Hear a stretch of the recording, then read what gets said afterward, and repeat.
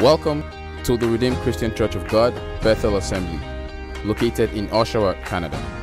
Our mandate is to spread the good news and to influence our surrounding communities. We hope your time in this place of worship, love, communion, service, and community will be a glorious and life-transforming experience. This is a place for your entire family, a place for you and me. We are a community church that deeply cares about you. All ministries were created to meet individuals' needs. In Bethel Assembly, we are a Bible-believing church charged with spreading the Word of God throughout the region of Durham. We are interested in your God-given potentials and wanted to help you to be able to fulfill your God-given destiny. We care about you. Welcome to your Bethel experience.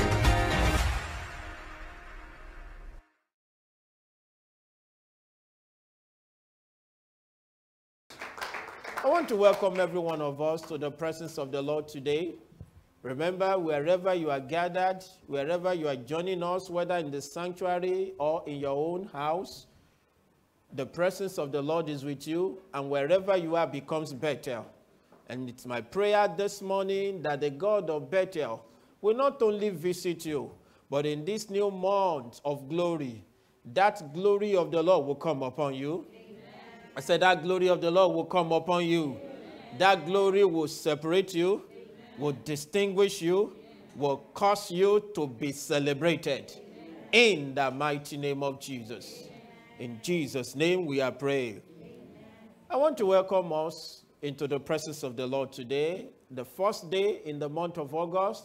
It also happens to be our Thanksgiving. I'm going to be sharing with us this morning on the theme for this month, talking about the glory of the Lord. And then after that, we'll go into our Thanksgiving offering. But I want somebody to be excited because glory is coming your way. Amen. I said glory is coming your way. Amen. Glory is coming your way. Amen. This month. Amen. And you will not miss your visitation. Amen. In the name of Jesus. Amen.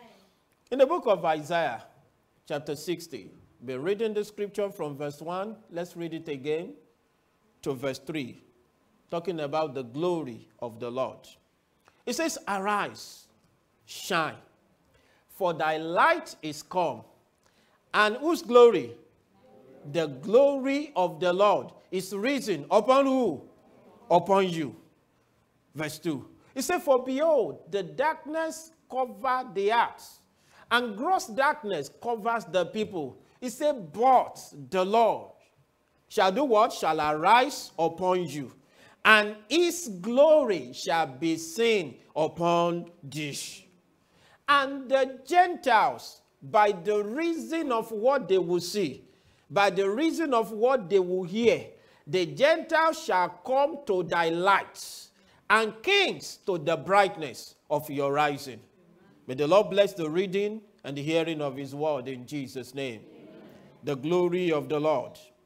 Beloved, we started on Friday during the vigil talking about glory. And I remember telling us specifically that when we're talking about the glory of the Lord, we're talking about the abiding presence of God. We're talking about the abiding presence, the ever-present presence of the Lord. When the presence of the Lord is with a man, glory will follow. When the presence of the Lord is in the life of a man, people would not mistake that presence for anything else. Hallelujah. And we also talk about the fact that each and every one of us as children of God, God has already released his glory. Just like we saw in our text. He said the glory of the Lord is already upon you for every child of God. The glory has been released. I said for every child of God, the glory has what? Has been released.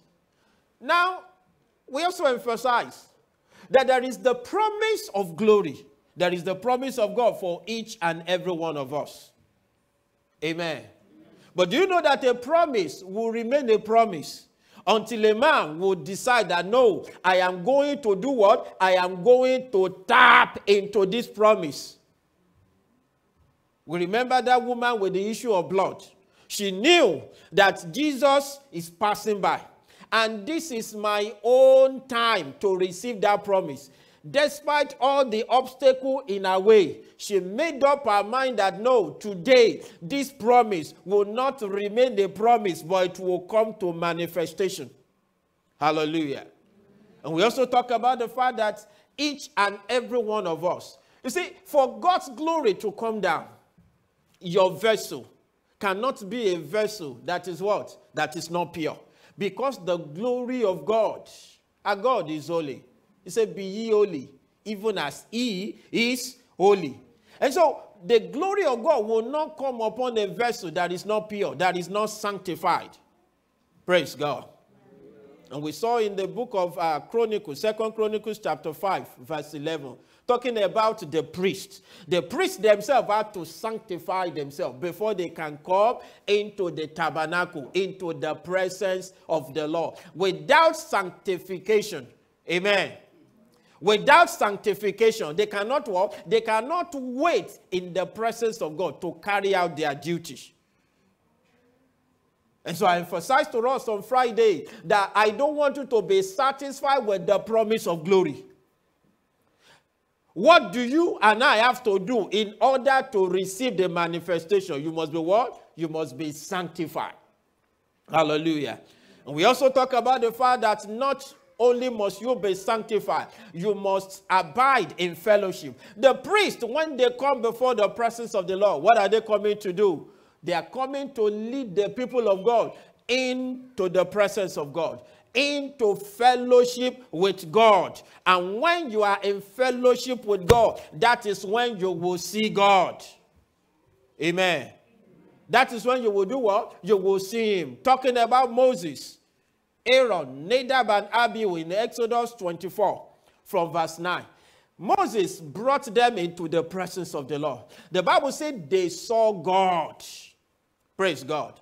Exodus 24. They saw God. And not only did they see God, they fellowship with God. Praise God. Your eyes will be open.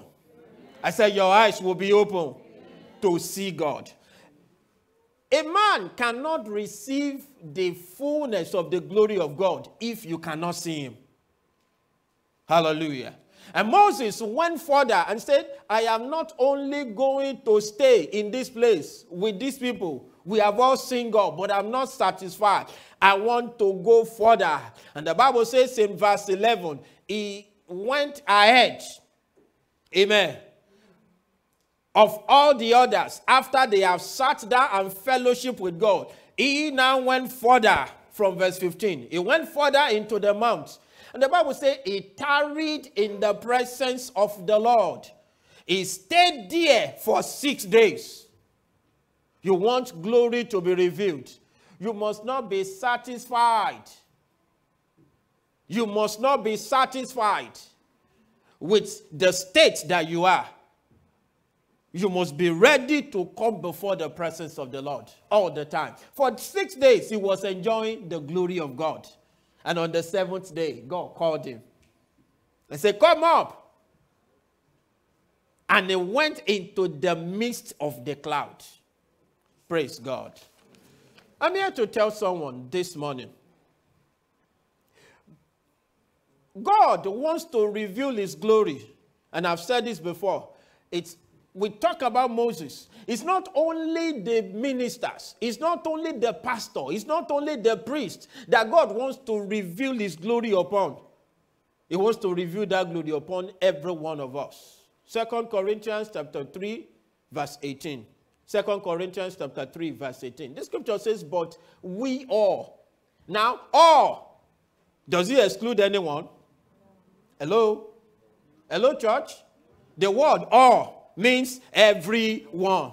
So, whether you're a student, whether you are a teen, whether you are a teenager or a young professional, you are a man or you are a woman, whether married or not, how many of us? All of us. You say, but we all, with open face, beholding as in a glass the glory of the Lord. God wants every one of us to see his glory. And I have good news for someone. In this month, the 8th month, you will see his glory. Amen. I said you will see his glory. Amen. And so the promise is for every one of us. But how many people are ready to experience that glory? How many people are ready to reflect that glory? How many people are ready to enjoy that glory? Isaiah chapter 40, verse 5. Isaiah chapter 40, verse 5. Each and every one of us, God wants to reveal. And when God reveals something, it is not only for you alone to see. The Bible said the glory of the Lord shall be revealed. And how many people will see it? Everybody will know that you have experienced glory. It is not something that you will tell them in the corner. It is not something that you will tell them secretly. No, it will be evident. It will be obvious. I pray for someone once again that by the reason of the glory of God upon your life this month, your life will move forward, will make progress in the name of Jesus. I'm just going to mention one or two things that will happen when glory is revealed. We're still going to talk about this topic throughout this month. But I want you to be prepared and not to settle for anything less than the glory of God. Now, let's look at it this way. When we're talking about the glory of God, we're talking about what makes God God. Amen. The children of Israel in the wilderness, Moses asked for that glory of God, for the presence of God. And God says, I will send my angels ahead of you that will take care of you. And Moses said, no, Lord, if your presence, if your glory is not going to be with us, I am not going to go anywhere. Beloved, we all as children of God, having received Christ into our life, there are certain things that God wants to do through us. You see, the nature of God, when you fellowship with him, when Moses went up into the mount, 40 days and 40 nights in the place of fellowship. And just like each and every one of us, every time you express love to someone, every time you express the favor of God to someone, the goodness of God, every time you help somebody, who takes the glory? Who takes the glory? What will the people see in you that will make them to know that, yes, this person have experienced God? What will they see in you? It's glory. You see, when that glory is in you, it is God that will now reveal that glory, will manifest that glory to others. It is not something that you will decide that, yes, I want to manifest. No, it is God that will cause you to be a blessing to others. All eyes shall see it because the glory shall be revealed through you. God is still looking for vessels. God is still looking for men in our generation that will stand out in various areas of their life, in career, in ministry, to reflect, to radiate the glory of God. And so what will happen when the glory is revealed? Number one, I said there will be miracles, signs, and wonders when glory is revealed. Amen. There will be what? Miracle, signs, and you will become a sign and a wonder to your generation. Hallelujah. In the book of John, chapter 11, verse 4. John chapter 11, verse 4. Now, this is the story of Lazarus. When glory is revealed, what will happen? Jesus had, talking about Lazarus, he was sick. And he was at the point of death. And he told them, this sickness is not unto death. But for what? He said, but for the glory of who? God wants to showcase. I said it on Friday. That God is still looking for a vessel that he wants to put on a display. Hallelujah. And it will showcase you to the world. Because the glory, when it comes upon you, it will be evident. This sickness is not unto them, but for the glory of God. He said that the Son of God might be glorified. Are we together? And so, whatever it is that you are passing through, and you think God did not know about it, it is that his name might be glorified. Praise God. If you go down to verse 32. Verse 32. And so Jesus delayed. Amen. And when Mary was come near Jesus, he saw him. She fell at his feet, saying, Lord, if you have been here, my brother would not have died. I want someone to know that you serve a God who knows the end from the very beginning. The one who called the things that be not as though they were is still on the throne. And so, the story of your life, as long as you are in the will of God, will always have an happy ending. Praise God. We always do what? Have an happy ending. And Jesus looked at Mary.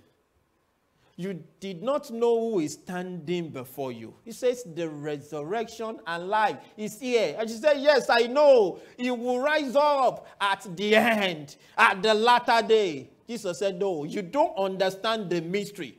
Because I am here, and wherever my presence is, glory followed me. Go down to verse 40. From verse 38. Let's start from 38. Each and every one of us, there is something that I want you to pick from this scripture. Jesus himself, when he came to the grave, he saw the situation. He groaned. He saw the situation. He was not only dead for this, they have already buried him, and they seal up his tomb with what? With a stone. That means the situation is already what? Hopeless. Hallelujah. In verse 39. And Jesus told them to take away the stone. And Martha was still protesting and saying, Lord Jesus, he's already dead for this. He's already stinking. I don't know the situation and circumstances that life has thrown you. I'm here to tell you, when glory visits you, that situation will give way. Because God is the one that specializes in miracle signs and wonders. And in verse 40, Jesus said unto her, and if you remember on Friday, this was emphasized. Jesus said unto her, said I not unto thee that if you will only do what? Believe, thou shalt see the glory of God. Church, this morning, all I want you to do is to do what? Believe. Do I have a witness in the house? All I want you to do is to believe. Whatsoever he asks you to do, just believe. Because glory will follow. I said glory will follow. And so Jesus showed up. In verse 43, Jesus released his word. He gave thanks to the Father. And when he had spoken, he cried with a loud voice, saying, Lazarus, the resurrection and life is here. I command you, come forth. And what happened in verse 44? The one who was dead came forth, bound, hand and foot with the grave cloth, so that people are not going to say maybe he fainted. And they can still see he was still wrapped in the grave cloth. When glory is revealed, there will be miracle, there will be signs, there will be wonders. If you also look at another example in the same John chapter 5 from verse 8 and 9. John chapter 5 from verse 8. This is a man that was in a particular spot for 38 years. Hallelujah. Hopeless. And when glory visited him, in that particular state, Jesus told him, rise up, take your bed and walk. And what happened? Immediately. Let me tell you this. You see, when God wants to reveal his glory, there will be no doubt. Now, everybody knows this man in that spot. They know he has his own corner there. And so, they can point to the fact that this man is not in this corner again because something drastic, something miraculous must have happened. Jesus told him, take up your bed, rise up. And immediately, he rose up. What can the glory of God not do? Because God wants to take glory over your life. And so there is nothing that God cannot do on your behalf. Praise the Lord. Let's move on very quickly. Number one, I said when glory is revealed, there will be what? Miracle, signs, and wonder that cannot be denied. People can say one thing or the other, maybe, but, might. But in this case, it will be evident. They cannot dispute it. Someone who has been there for 38 years, and someone who was dead, not just dead for one day, but he was dead for 4 days, already buried. Let's go on. When glory is revealed, you and I, as believers, we're going to arise and shine. I said you will arise and you will shine. As a result of what? It's glory. And that Isaiah 60 from verse 1. It says, arise, shine. It's a commandment. For your light is come. The glory of the Lord is risen upon you. That's why you must arise. That's why you must shine. God wants you to be, look at verse 3. When the glory is revealed, other people, Gentiles, unbelievers, they will come to your light. Kings will come to the brightness of your rising. What will cause them to come? The glory. Are we together, church? God is still looking for vessels. God is still looking for volunteers. Is he going to find one in you? He's looking for people that he wants to release his glory upon their life to showcase them. When you also look at the man Moses, we talked about him earlier, when he went into the mount, praise God, he was there for 40 days and 40 nights. By the time he came back, as a result of the glory of God radiating over his life, people could not even behold his face. Exodus chapter 33, verse 11. Exodus 33, verse 11. Each and every one of us, there's a measure of glory that you have enjoyed. But I want you to know the best is yet to come. I said the best is yet to come. The Bible says here, the Lord spake unto who? Unto Moses. How? Face to face. As a man speaks unto his friend. If you go to chapter 34 from verse 29. 34 from verse 29. When we're talking about glory, brethren, for someone, your life from this month, I decree once again, as a result of the glory of God, people will thank God on your behalf. Amen. When Moses came down from the mount with the 2 tablets, he did not know. The scripture says he wished not that the skin of his face shone while he did what? He talked with him. He was not aware. Verse 30. Now, why was he not aware? Because the presence of God is filled with his glory. And so, in that presence of the Lord, he would not have known anything. But when he came down, when Aaron and all the children of Israel, when they saw Moses, behold, the skin of his face shone. And they were what? They were afraid to come close to him. Why? The glory will distinguish you. The glory will separate you. The glory will set you apart. Go down to verse 34. Every time Moses now go back into the presence of the Lord, he will remove the veil. Hallelujah.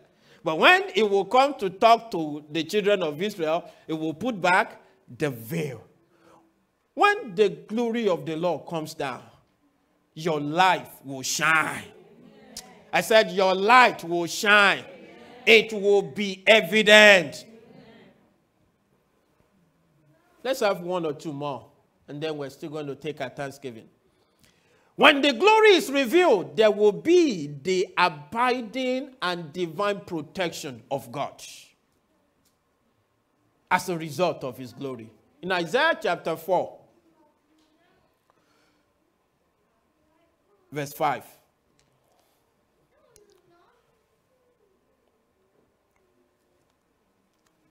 For someone, thank you, Lord. Holy Spirit. The scripture says here, the Lord will create upon every dwelling place of Mount Zion. The Lord said for someone, over your life, my glory will be a defense. Amen. My glory will be a defense. Amen. He said, by my glory, I will defend you. I will create upon your dwelling, upon your habitation, by my glory, I will make it a place of refuge. Praise the Lord. When the glory is revealed, there will be divine protection. In the book of 2 Kings, chapter 6, from verse 16, the children of Israel, when they left the land of Egypt, amen, when they left the land of Egypt, the presence of the Lord was with them. God kept them. The enemy was not able to attack them. In fact, at a point, the scripture says, let's read that one before we read this. In Exodus chapter 13, verse 21. Exodus 13, 21. The Bible says, the glory of the Lord went ahead of them in a pillar of cloud. Amen. To lead them in the way. And behind them in a pillar of fire. Divine protection. Even when Pharaoh and all his hosts wanted to attack them, they pursued them. The glory of the Lord prevented the enemy from taking them back to captivity. I pray for someone that every spirit of Pharaoh that wants to take you back to Egypt, every spirit of Pharaoh that wants to cover the glory of God over your life, the Lord has already given you victory. Amen. In the name of Jesus. Amen. There is a man of God called Elisha. Amen. And that's the 2 King, chapter 6, verse 16. He was on the mount with his servants. And the scripture says there were hosts surrounding them. Hosts. And the servant was afraid.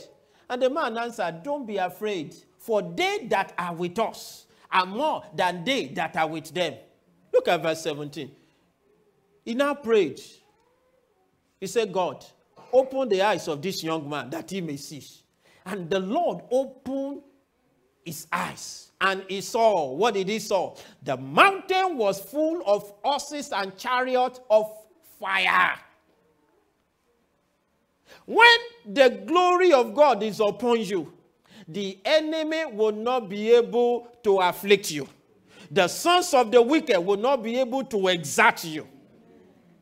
Glory.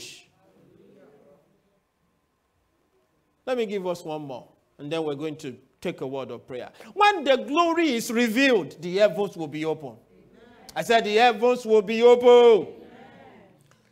We all know the account of our Lord Jesus Christ in Matthew chapter 3, verse 16. Matthew chapter 3, verse 16. At his baptism, he went into the water.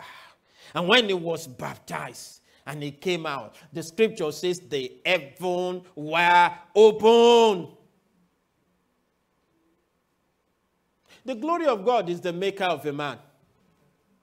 But when glory is upon you, God wants you to operate under open heavens.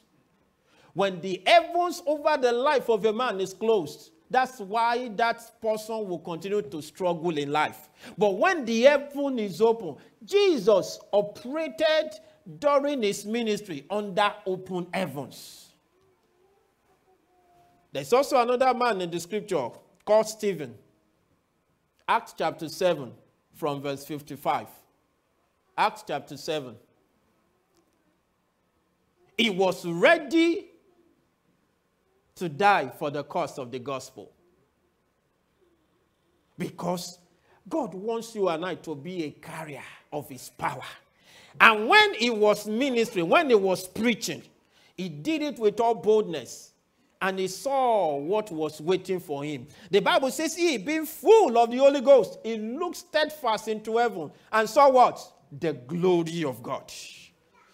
He saw Jesus standing at the right hand of God to welcome him. Amen. 56.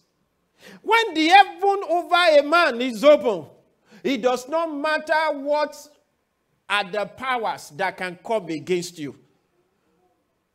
It is important for you to know that open heaven is as a result of the glory of God. And he saw the heavens open. He saw the Son of Man standing. Do you know why God must open your eyes now? Do you know why you must live a life of holiness and sanctification?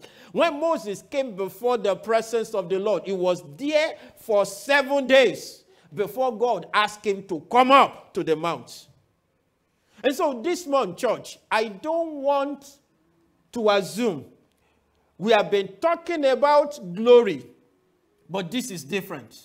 I said this is different. I don't want you to talk about it alone. I don't want you to even pray about it alone, to sing about it, to shout it. I want you to experience it. I want you to enjoy it. I want God to showcase his glory in your life. Let's rise up. But I will say this, beloved. The only thing that can hinder the glory of God in the life of a man is sin. Amen. It's what? It's sin. Romans chapter 3 verse 23. Romans 3:23. For all have sinned. What did sin cause? Sin will cause a man to come short of the glory that God has ordained for him. And so if you are not giving your life to Christ, this is your first step. Because God wants to reveal his glory in you. I don't want you to come short of his glory. That's why you must give your life to Christ. And if you have not given your life to Christ, just like Moses cried to God in Exodus chapter 33, verse 18. Exodus 33, verse 18. And that will be your prayer. I know you have experienced glory before. You have enjoyed a level of glory before, but I'm here to tell you greater glory is ahead. Oh, I said greater glory is ahead. Moses, when he now saw the glory of God, he requested for more. He said, God, show me more of this glory. I want you to pray for yourself. Whichever one is your own portion. If you have given your life to Christ, your own prayer will be, Lord Jesus, come and save me because I want to enjoy glory. But if you have given your life to Christ, I'm here to tell you that there is still glory ahead. Moses cried to God, I beseech you, show me your glory. Go ahead and pray and say, Father, show me your glory. I want to see more and more and more and more and more of your glory. I refuse to be satisfied with the level of glory that I have now. Marenge teleduska rabo shatalienga tuska poliandaya malimbraya duske tenda liba bababo. Show me your glory in this month of glory. I am not going to settle for anything less than your glory. Oh, for your glory. Oh, for your glory. I would do anything. Show me your glory. Show me your glory. But every one of us, each and every one of us must enjoy this glory, must encounter this glory, must reflect this glory. In Jesus' name, we are praying. Father, I want to thank you for the month of glory. There is a new wave of glory coming. I pray for every one of us that will be a partaker. In the name of Jesus. Lord, there is the glory of the sun. That is the glory of the moon. That is that of the stars. And for every of your children today, I pray that none of them will miss their visitation of glory. Oh, none of them this month will miss their visitation of glory. There is the glory that distinguishes, that separates. I pray, Father, that in the name of Jesus, as they go in the journey of these 8 months, your glory will go ahead of them. Your glory will sustain them, will preserve them. In the name of Jesus. By his glory, you will be celebrated. In the mighty name of Jesus. Blessed be thy name. In Jesus' name, we are praying. In Jesus' name, we are praying. Let's celebrate the Lord. Let's celebrate the Lord. Celebrate the goodness and the mercy of the Lord. Thank you for joining us today. We hope your Bethel experience was blessed. Join us next time here in the sanctuary. You can drive in, carpool, or reach out to our transportation team for assistance. Our services hold every Sunday at 10 a.m. Stay connected via our social media platforms and visit our website at www.rccgbethelassembly.org. See you next time.